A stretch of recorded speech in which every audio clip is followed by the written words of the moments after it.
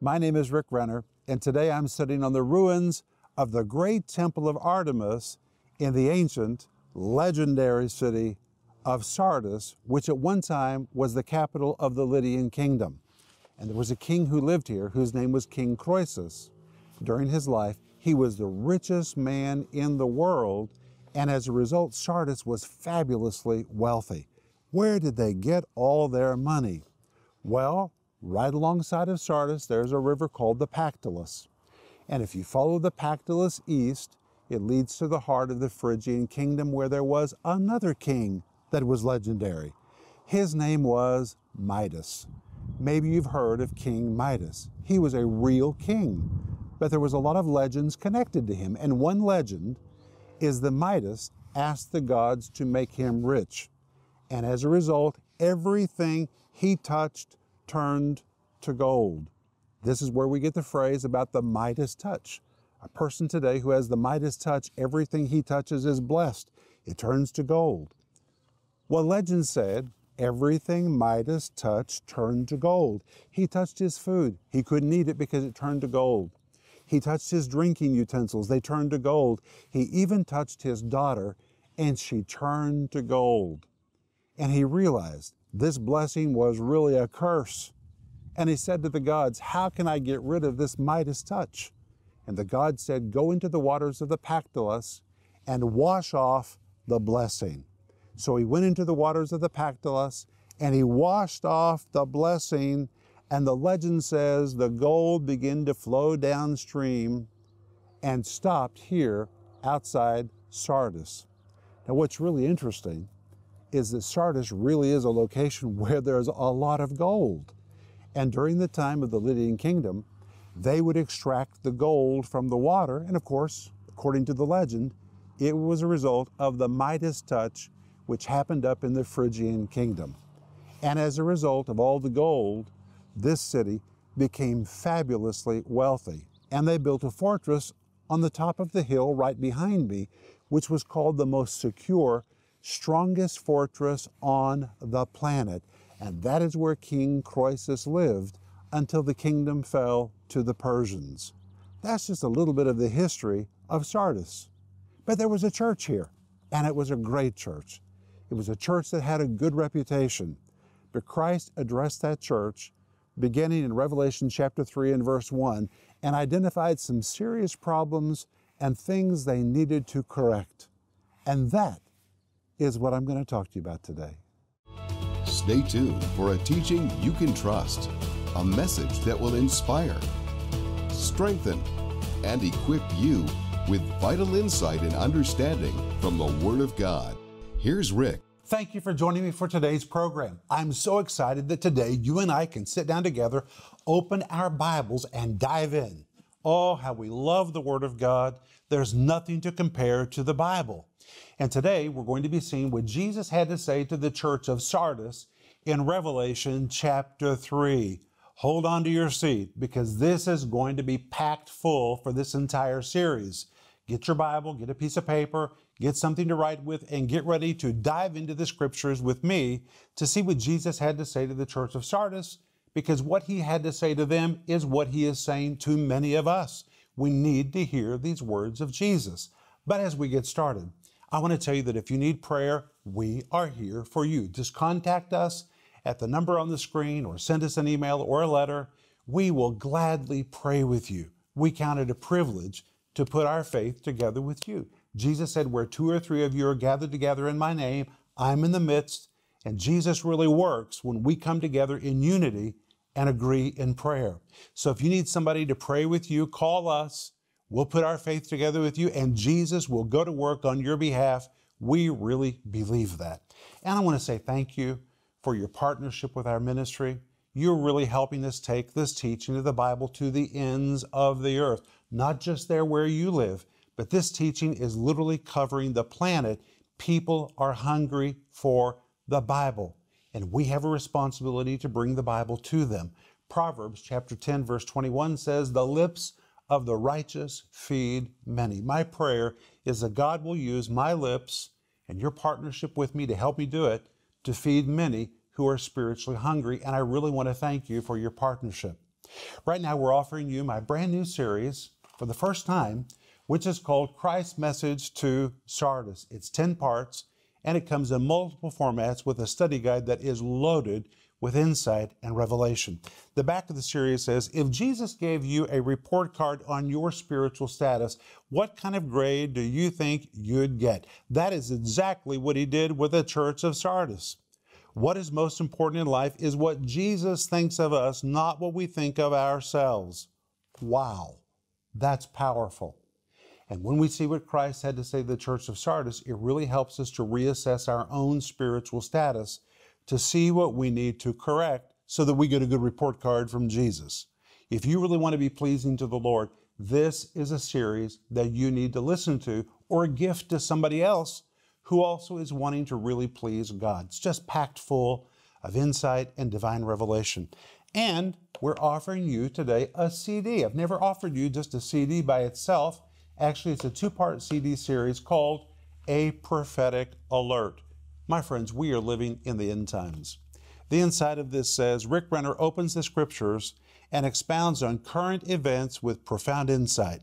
He prophetically forecasts what we can expect in the near future. The signs of the time are clearly spelled out in God's Word, but it takes an eye of revelation to see it. As you listen to these messages, you'll understand why this is called a prophetic alert for our time. This is so powerful. In fact, it's one of my favorite series. It's small, just 2 CDs, but it is really something else. You'll be glad that you ordered this. By the way, it comes in multiple formats. Just go to our website or call us, and you can place your order right now. But today we're going to see Christ's message to Sardis, beginning in Revelation chapter 3 and verse 1. But we have to go back to Revelation chapter 1, verse 10, to see how John received the book of Revelation. I understand that I've covered this previously in these series, but we need to always keep in mind how the book of Revelation was received. And when you come to Revelation chapter 1 and verse 10, John is writing, and he says, I was in the Spirit on the Lord's day, and heard behind me a great voice as of a trumpet saying, I'm Alpha and Omega, the first and the last. What thou seest, write in a book and send it unto the 7 churches which are in Asia. Well, when you come to verse 10, John says, I was in the Spirit on the Lord's day. Those words, I was, is a translation of the Greek word genomai, and this word genomai always carries an element of surprise. It's something that takes you off guard, something that takes you by surprise, something that is unanticipated. You could actually translate it like this, in some way that I do not understand. I don't know how it happened. I could never replicate it. It completely took me off guard and by surprise, but in some way, somehow, I came to find myself in the Spirit on the Lord's day. The word Spirit in Greek is not uppercase, it's lowercase. It's the word Spirit. It's describing the spirit realm. So in one moment, John was in his cave on the Isle of Patmos. Today, if you visit the Isle of Patmos, you can still visit that cave. It is called the Cave of the Revelation. I've been there many times. John lived in that cave with his assistant who had traveled to Patmos with him. He was there as a political prisoner because he refused to burn incense to the image of Domitian. And because of that, he became a political prisoner, and in his very elderly years, he was sent to the Isle of Patmos, an island that had been stripped of all vegetation. And when John and his assistant arrived on Patmos, they began to look for a place to live, and they found a cave on the top of the hill right in the middle of Patmos. And that cave is where John took up residency for about 18 months. And while he was in that cave, he had a genomai experience. That's what he now describes in Revelation chapter 1 and verse 10. In one moment he was in the cave, and he says, suddenly, genomai, I was, in some way that I do not understand, something I could never replicate. I don't even understand how it happened, but in some way, somehow, genomai, I came to find myself in the Spirit, or the Greek really means in another dimension. So John passed from the natural realm across that line that separates these two realms, and he stepped over into the realm of the Spirit. I came to find myself in spirit, or in a spiritual dimension, he says, on the Lord's day, and heard behind me a great voice as of a trumpet. Trumpets in Scripture usually depict a prophetic voice. So now Jesus is going to begin speaking prophetically to John. Like the voice of a trumpet, Christ is about to declare a message to the Apostle John in that cave, but now John no longer sees the cave because he has stepped across that line that separates the natural realm from the spirit realm. And now John says, somehow I came to find myself in another dimension. And when I stepped across that line into the other dimension, suddenly I began to hear and see things. And I heard a voice as of a trumpet saying, verse 11, I am Alpha and Omega, the first and the last. What thou seest, write in a book and send it unto the 7 churches which are in Asia. And then Jesus begins to enumerate the 7 churches that he's going to address. He says, first of all, unto Ephesus, and unto Smyrna, and unto Pergamum, and unto Thyatira, and unto Sardis, and unto Philadelphia, and unto Laodicea. But notice the order. First of all, Jesus addressed the church in Ephesus. Well, Ephesus was the biggest city in the whole of Asia, and it had the biggest church in the entire region. It was an enormous church. A lot of spiritual activity was in Ephesus. And it seems that the Apostle John himself had probably been the angel of the church in Ephesus. By this time, Timothy had already been killed. John was alive. He was the bishop of the whole of Asia. And it seems that John at this time was even the pastor of the church. So Jesus spoke first to the church in Ephesus. Then he spoke to the church in Smyrna. Then he spoke to the church in Pergamum. Then Thyatira. Then Sardis. Then Philadelphia. Then Laodicea. Why in this explicit order?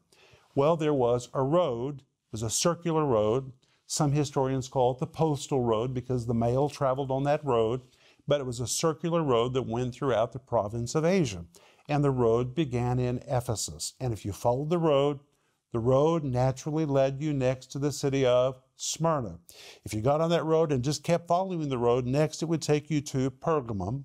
And if you kept following that road, next it would take you to Thyatira, which was an outpost constructed to defend Pergamum. But if you kept following the road, next it would take you to the city of Sardis, which is our subject beginning today. Sardis. Now, we don't know who were the first gospel preachers who brought the gospel to Sardis, but whoever they were very brave, because Sardis was a very degenerate, very dark place spiritually. It could have been gospel preachers who came from Ephesus. It seems that Ephesus was the missionary base that dispatched preachers all over Asia, or it could have been gospel preachers who came from Laodicea, or maybe they came from Philadelphia, or maybe they came from Pergamum. They came from one of the other churches in the region. But when they descended on the city of Sardis, Sardis was a very dark spiritual place, and they came there in the power of the Holy Spirit, and with the power of the Holy Spirit, they established the church in the city of Sardis.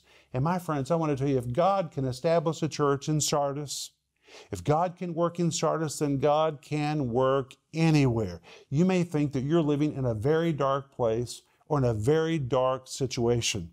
God can work there. If God could establish churches in these 7 cities and work mightily in these places which were spiritually pagan, very, very, very dark and deviant, and yet God's grace was poured out in these places, it means that God can work where you are. He can work in your city.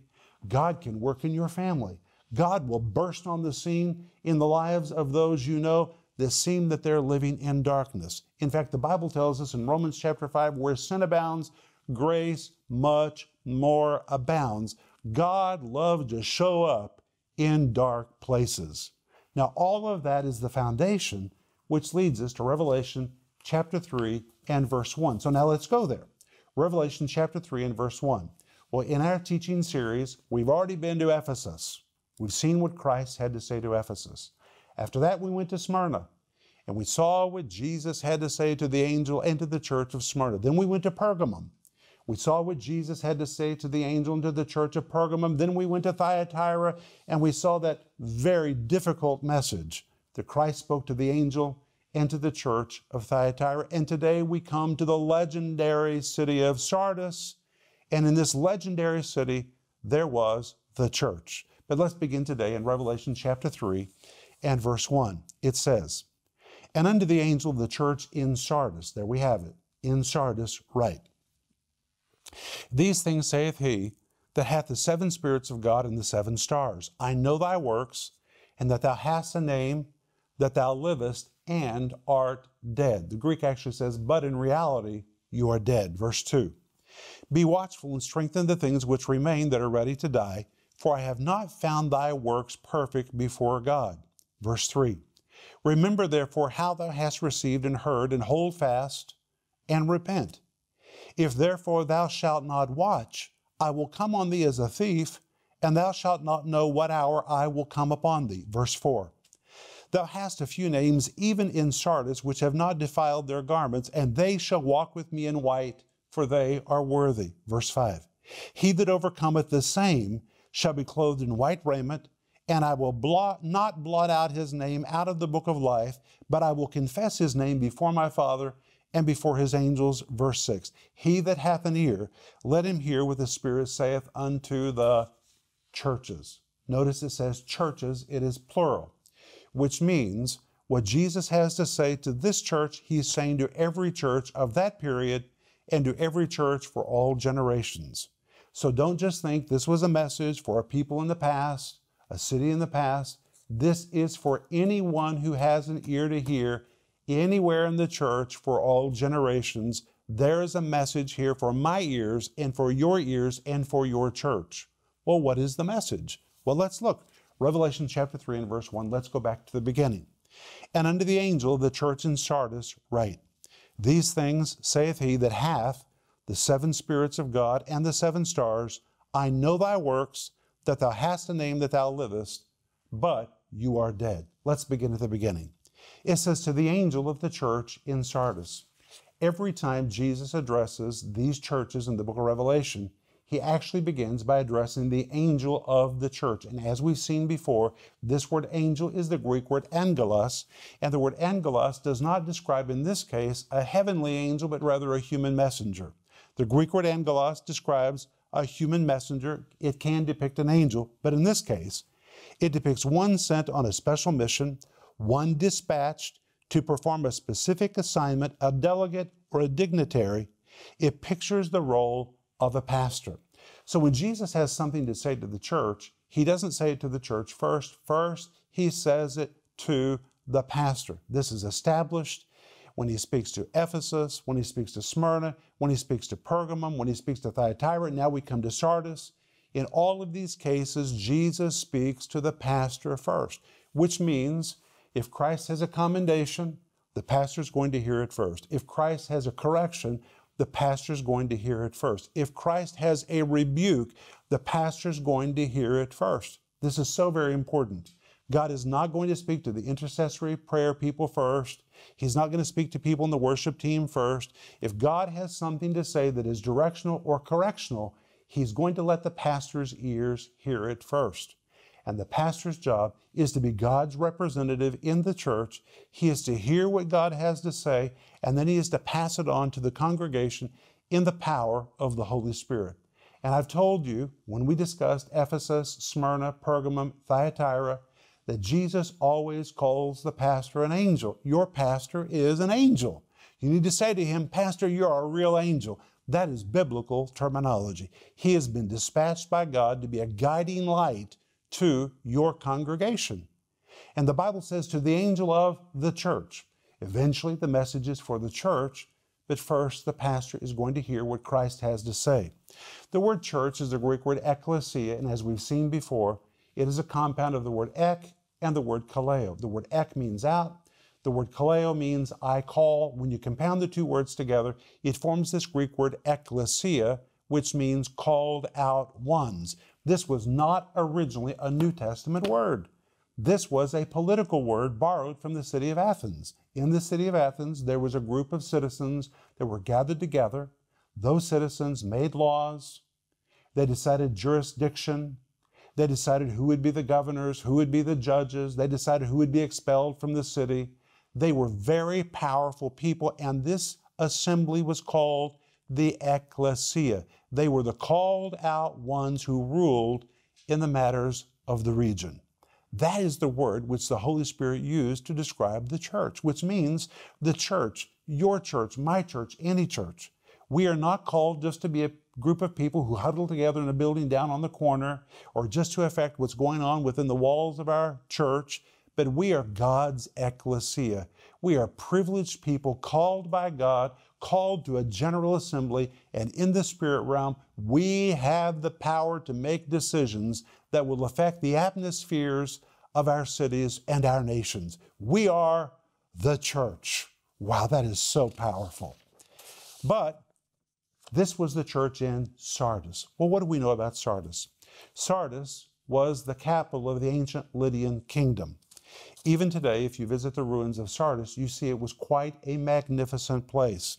The Greek historian and the father of history, whose name was Herodotus, wrote that the city of Sardis was founded by the sons of Hercules, and it was the most fabulous of all cities during its time. Its most famous king was King Croesus. King Croesus is legendary. He is not a mythical figure. He was a real king in the city of Sardis. Legend says that King Croesus was the wealthiest man on the planet during his time. In fact, he was so wealthy that there is an expression to describe people that are rich. You can call them rich as Croesus. That originated in Sardis with this real king, King Croesus. And his wealth, they said, came from the Pactolus River, which flowed right along the city of Sardis. Well, if you follow the Pactolus all the way east, it leads you into the Phrygian kingdom, where there was another legendary king, not a mythical king, a real king, whose name was Midas. Maybe you've heard of King Midas. He was a real king, but there's a legend about him. And the legend says that Midas really wanted to be rich. So he asked the gods to bless him with a magic touch, and they did it. And as a result, everything that he touched turned to gold, and it's called the Midas touch. Well, at first he was excited, but when he touched his apples and his fruit, they turned to gold. When he touched his eating utensils, they turned to gold. When he touched his daughter, she turned to gold. This blessing turned out to be a curse. He said to the gods, please take this away from me. And the gods said, go into the rivers of the Pactolus and wash, and you will wash off this magic spell, this gold blessing. And legend says that Midas went into the waters of the Pactolus, he washed, and he washed away this magic spell, this blessing of gold, and the gold began to flow downstream from where he lived, flowing in the rivers of the Pactolus, and the gold flowed and flowed and flowed until the gold stopped into the soil around the city of Sardis, and that's where King Croesus lives. Now, what's interesting is that today there is still a lot of gold in that area. And in fact, there was so much gold there during the time of King Croesus that he minted gold coins, and it was the first time in history that gold coins had ever been minted. So the city of Sardis was fabulously wealthy, fabulously wealthy. But by the time that we get to the New Testament, this fabulously wealthy city has become degenerate. It is in a state of dilapidation, and morally it is filled with filth, just filth. And there's a church in the middle of this environment. And now Jesus is going to address the church in Sardis. We're out of time, but I'll be back in just a moment, and I'm going to pray for you. How's your spiritual life? Seriously, if Jesus gave you a report card, what would be your grade? In the book of Revelation, the church of Sardis didn't get the grade they were expecting, and Jesus warned that they were on the verge of flunking if they didn't change. In Rick Renner's 10-part series, Christ's Message to Sardis, you'll discover how this first-century message to the church in Sardis is applicable to our life today. As Rick explores the message to the church in Revelation, you'll discover the foundational cracks the church had allowed to develop and Christ's rebuke and instruction about how to repair them. Available in physical or digital format starting at just $20 when you call or go online today. You'll also receive the 2-part CD series, A Prophetic Alert, for just $12. In this special CD teaching series, Rick reveals how current events and Bible prophecy go hand in hand. You'll see that what is in our headlines are prophetic events, clearly outlined in Scripture, Christ's Message to Sardis, and/or the 2-part CD series, A Prophetic Alert. Call now, 1-800-742-5593, or go to renner.org. My name is Joel Renner, coming to you from Moscow, Russia, and I want to say thank you to all of our ministry partners. Your support is helping us train people for the ministry. Getting an education is so vital. A good education can help people throughout their lives. Think about your own education and how it has helped you in your life. Well, Bible school training is no exception. This kind of an education is a vital tool for those called to serve God in various aspects of ministry. Because of the support of our generous partners, we are able to train and graduate so many students from our Bible Training Center in Moscow. This advanced training has been made possible by the support of our partners. Not only do they graduate, but they go off to make an impact for the gospel. These graduates have started churches, become missionaries, and are teaching, evangelizing, and working in the health ministry in many countries around the world, all because of your support. But there is so much more to do. In the coming years, our training center outreach will produce even greater results with a far-reaching impact, and we need your help. Will you consider joining us as a partner so that we can continue training men and women in our Bible Training Center? The vision you are supporting is the spreading of the gospel around the world. Right from your home right now, you can help us help others by becoming partners in the work and supporting our work financially. Please call 1-800-742-5593 or go online to renner.org. Because of your gift of any size, we can continue to make a huge difference in people's lives. In Romans chapter 5, verse 20, the Apostle Paul writes these amazing words, "Where sin abounds, grace much more abounds." When Paul says where sin abounds, that word abounds describes a river that is overflowing and flooding the whole area. It's the equivalent to saying when it looks like there's a flood of sin, grace much more abounds, which means God loves to show up in difficult situations. God loves to show up where there's sin. He loves to show up in darkness. God just delights in pouring His power out in an environment where the devil has been working. That's what we're seeing in the case of Sardis. It was a city that was degenerate. It was filled with moral filth, and God's power showed up there, and it abounded there, and a church was established. That tells me that even if you're living in hard times, even if you're living in a very dark situation, or you know someone who's living in spiritual darkness, that's the kind of place where God wants to show up. And if you need somebody to pray with you for God's power to show up in those places, contact us. We will pray for you to move in that place, to move in that person's life. Amen. By the way, I'm offering you my series, brand new, called Christ's Message to Sardis. This is a powerful series. I want you to order yours. We're also offering you right now a CD called A Prophetic Alert. Wow. Two-part series that is loaded with insight about the times that you and I are living in. But let me pray for you. Father, we thank you for this time of the Word of God. Lord, there truly is nothing to be compared to the Bible. Thank you for the words of Jesus to us in Scripture. And Lord, we pray that your grace will be poured out magnificently in our lives. And we thank you for this in Jesus' name. Amen. Well, remember, Ecclesiastes 8:4, where the word of a king is, there is power. I'll see you in the next program.